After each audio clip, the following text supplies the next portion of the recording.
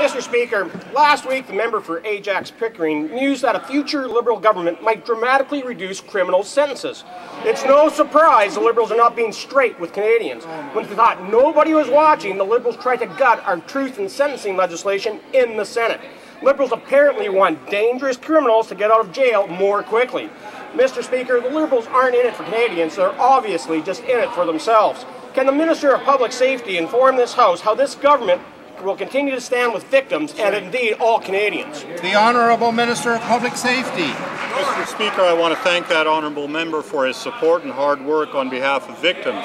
Mr. Speaker, we acknowledge that we have a fundamental difference of opinion compared to the Liberal Party and the member from Ajax Pickering when it comes to criminal justice and public safety.